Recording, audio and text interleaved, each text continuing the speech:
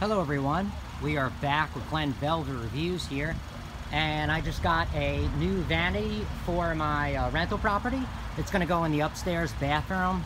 If you saw my other videos, what my upstairs bathroom looks like and pretty much how me and my girlfriend are remodeling it together. Well, my entire house we're trying to remodel, but together. And so this is what I got. I got it from Home Depot. This was pretty much my only option for around the price. Any lighted mirror medicine cabinet that I looked at was easily starting at $400 for like any size. This was $230, and my tenant is technically paying for it because he's the one who busted it up.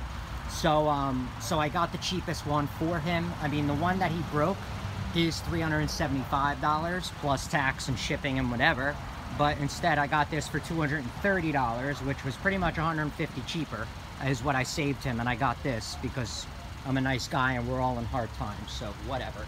Anyway, and I'm a nice landlord, so you can know I'm a nice landlord. Just don't screw with me or take advantage of me, because it's not fair. So we're gonna open this up, see what it looks like, make sure it's not broken, because I saw a little hole on the side of the box, and this is glass, mirror, you know, I don't want anything broken. So let's open it up, see what it looks like. Guys, that I think I got like a 24-inch roughly. So it comes packaged all like this, as you can see. I'll come up close to it. So it doesn't look like anything's broken. The side that was punctured was the back, not the glass part. So we're just gonna do a quick review. And it looks pretty good. I mean, I'm looking at it. So far it looks good. The plug is up here, that's gonna get plugged in. I'm gonna hardwire mine. See, the plug is right here. I'm gonna hardwire mine, so, but this is, the lights come out up in here, and yeah, it looks in good shape, so I think we're good. Okay, so I'm gonna package this back up. I just wanted to show you what it looks like, how it came, made sure it wasn't broken. We're gonna come back, and we're gonna open it up at the house, and you guys will see me install it, and a whole review on the whole thing. All right, so I'll be back, guys, probably, not till tomorrow, but I'll be back. All right, bye-bye. All right, guys, we're back. We're at the house. We opened it up like you saw already, and let's get this thing opened and get the exact measurements of it so I know how this bathroom is going to be looking here, because I want to center it as best as possible. So we're going to see what's up. Oh, man, all the floors need to get clean. I'm walking around barefoot. Everyone's going to be mad at me. Whatever. It is what it is, right?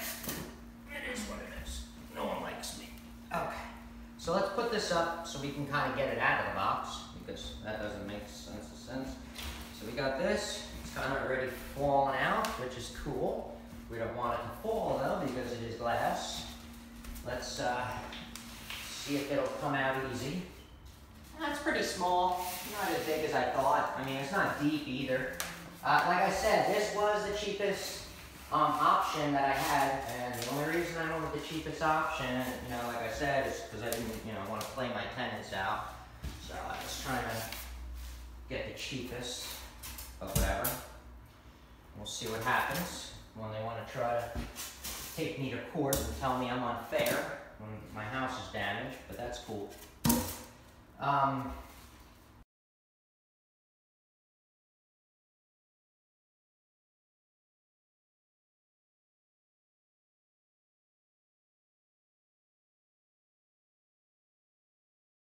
Yeah, so that's the vanity.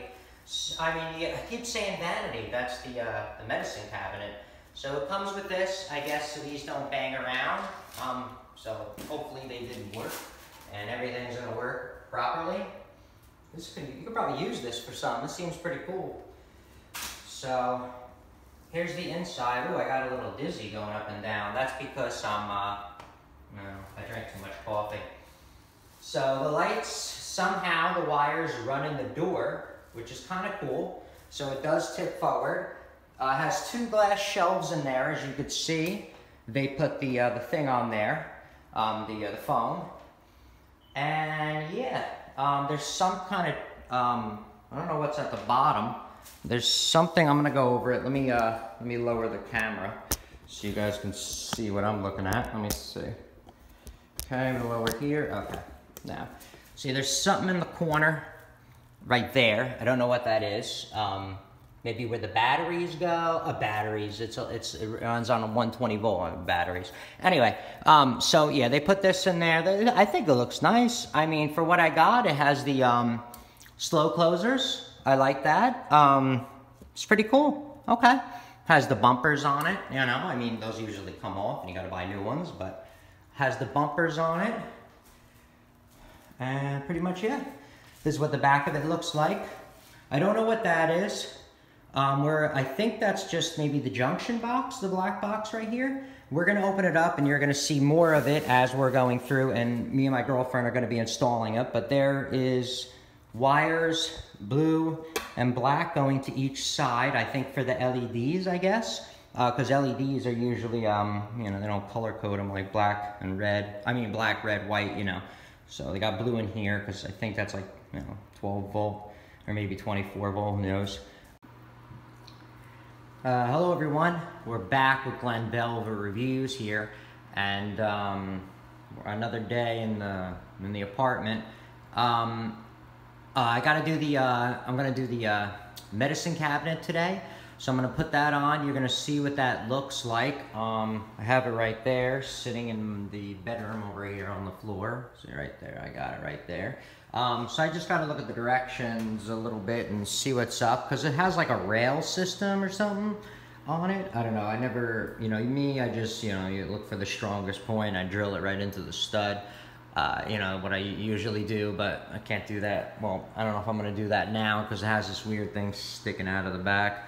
So let me see what I could do about that. I don't know how that's gonna go yet. Let me read the instructions. We'll get back to you on that. But right now, we're in the process of doing the installation, but this trim right here is gonna be in my way because there's a button on the side of the mirror to turn it on and off on the right side. So it's gonna be in the way of that, it's gonna be in the way over there of that. And plus, I wanna be able to push the medicine cabinet all the way over to the right as much as possible. So I measured up 2 feet of where it's gonna go, pretty much. I measured up 2 feet of where it's gonna go. I'm gonna cut right here. I'm gonna, you know, measure again the vanity just to be 100%, but I'm gonna cut this out. Make sure you use a razor blade and cut around your trim before you go ripping it off or anything like that, because what's going to happen is you're going to rip off the paint. I know this is going to be behind, but who cares? But why do more damage? That doesn't make sense. Alrighty, so I made the mark of where it is exactly, so we're not messing around here. So it's going to go on there. There's where my line is right here. So I'm going to go like I'm going to go just a little bit less than that.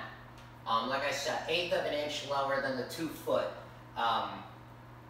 I'm gonna go like a little hair above that, just so I got wiggle room and playroom. And what if this tile is not 100% even and I gotta move it left or right? That's not gonna work. You're gonna need play, you know what I mean? So I would do like 1/8 of an inch so you can make sure it's gonna be a nice, even looking, you know, mirror. So let's cut this out real quick. I'm using the Dremel. This is just quick. You know, easy, it's for small stuff, and I already have the wood with nails. There is no choice. I did reviews of these blades if you saw my other videos. They're Craftsman. I got them at Lowe's because Craftsman is at Lowe's now or whatever.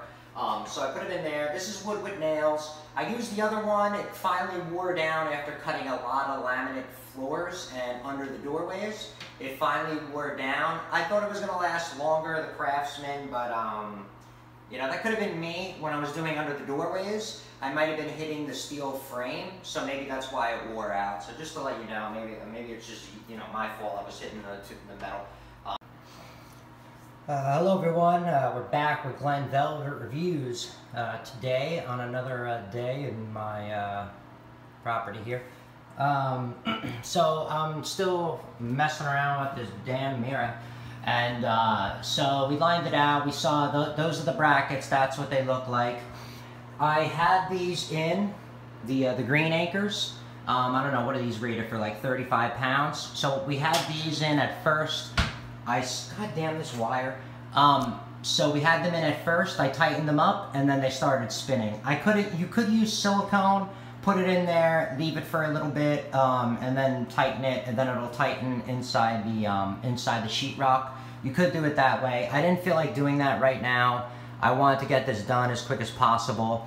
And if you do use silicone, like, it's not for a lot of weight, you know, it's only maybe for a mirror or, you know, stuff you're not going to touch, you know what I mean? This is going to be actual medicine cabinet, so the doors are going to be opening and closing a lot.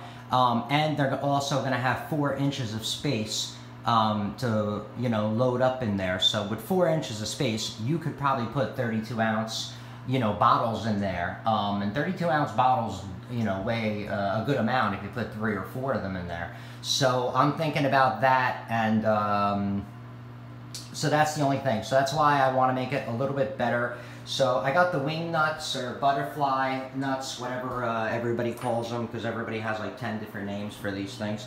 Toggle bolts, whatever. So I got these. I always use these when I got to use them for a lot of weight, you know, anything 50 pounds or more. I usually just stick a crap load of these in.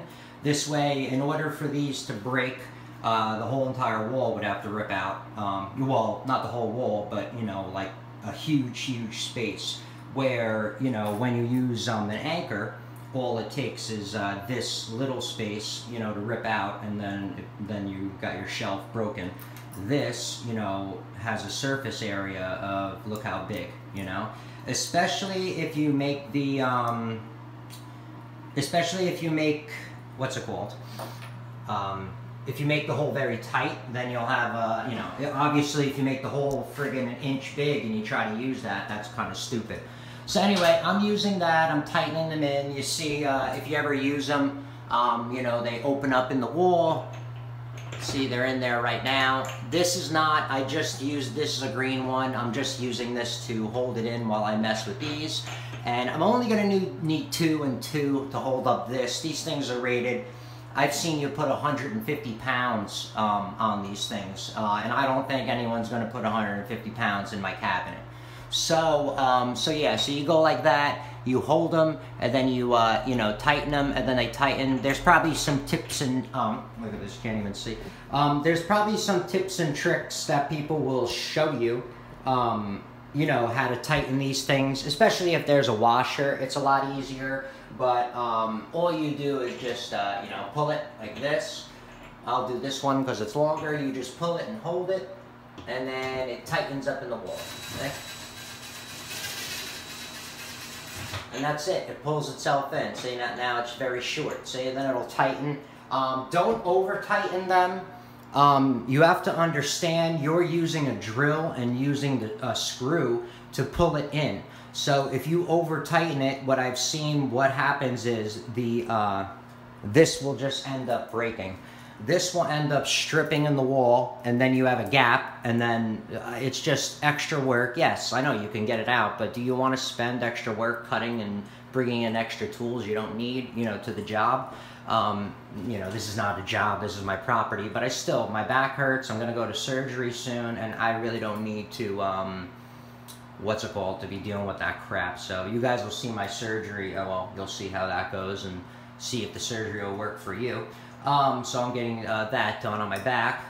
Anyway, so yeah, this will open up. It opens up like that, but don't over tighten it. And you can strip the heads, so you don't need to over tighten it. You know what I mean? Just tighten it enough that it'll hold. You know, I mean, unless this thing is getting some real vibration, like I said, then I would have looked for studs and made a whole, you know, secured system on this wall made out of aluminum and steel. You know what I mean? It's for a medicine cabinet. Alright, so we're back. This is a update. I cleaned out the, obviously I wanted to clean out the bathroom as much as possible, so I cleaned out all the dust so I'm not tracking it everywhere. I set this up on top of here, which is roughly the same exact height as what I need to mount it at, so that's going to work out perfectly.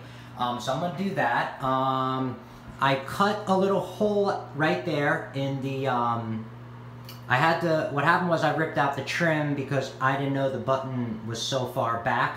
So I cut out the old trim, so I put in new trim. This is PVC, which is better anyway, but it's thicker, so it doesn't really match on the top. as you can see right there. But this should block enough of it that you won't really notice. But that's PVC in the back, so it's a little bit better than the wood that was on there. It was kind of ripped up on the wall right there. I could have used a patch and then painted it and waited forever, but I just used 30-minute white silicone. I made it like 1/8 of an inch thick.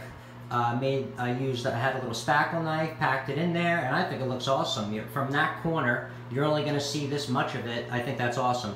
The button's going to go in there, so even if you reach your hand all the way back, it's only going to be soft from the silicone anyway. You won't feel any rigidness. So that was pretty smart on my idea like that. So anyway, the button's going to fit in there, which is going to be perfect. I got to do the electric right now. The electric is a little weird. Let me show you what's up. I got to do continuity because I have to know what's neutral and what is line in.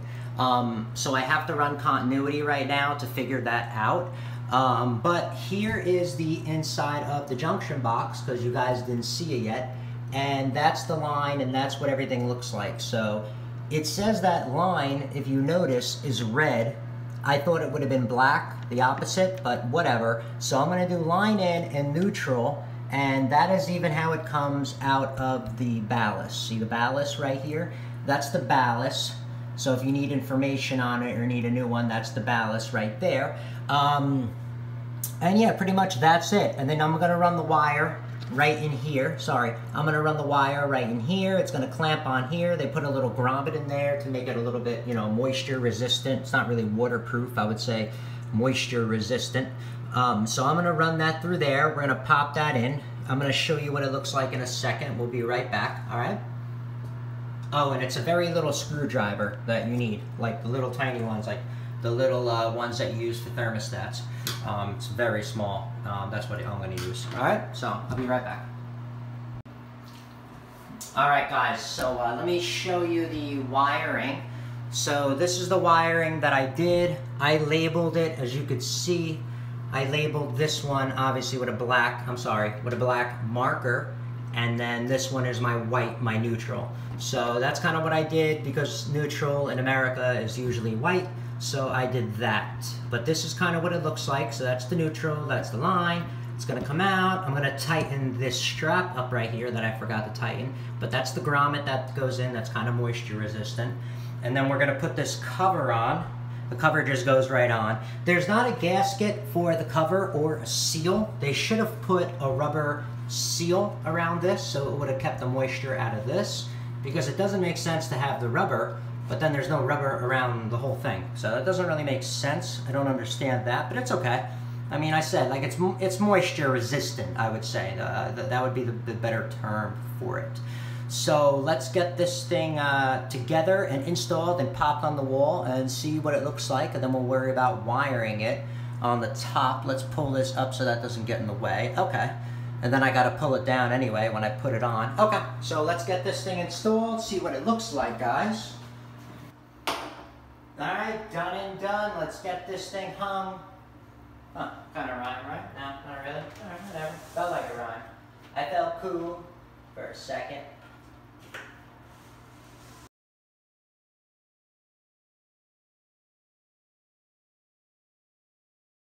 Oh, wow, that's nice. Look at that, so easy. After you figure it out, it's great. Nice, wow. Okay, so it just goes in like that. Now we're gonna put the level on it, and look how tight that is. Nice.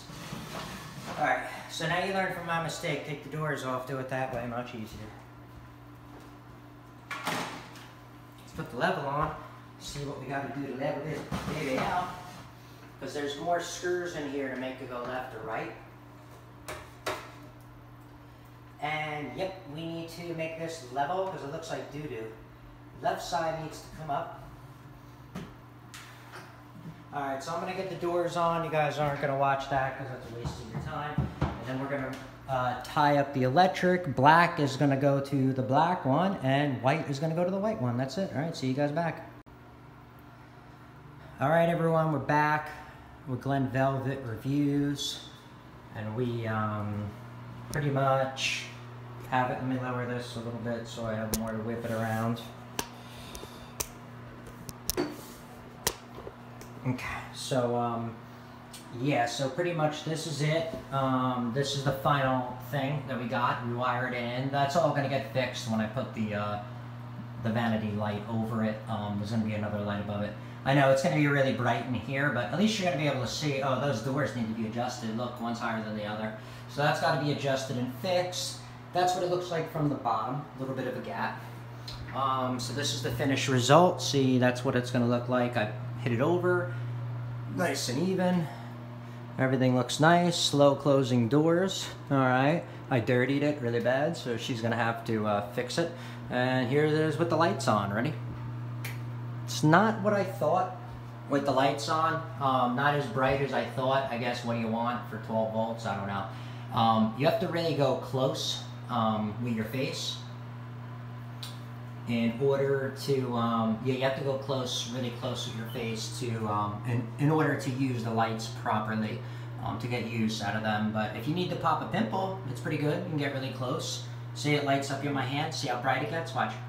See my hand, it's really bright. So if you need to pop a pimple, check some eyelashes, it's really nice for that.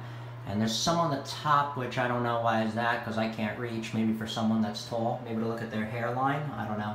So the ones on the top. So that's it for Glen Velvet reviews on the install of it, and putting it in, and what it looks like, and all the rest of it. If you have any questions or comments, please post them down below. I would love to know. Also, subscribe to my channel. Join me on my review adventures as I try to put up stuff to help out the community, just like I get help from the community. Thanks a lot, guys. Be safe. I'm out. Bye-bye.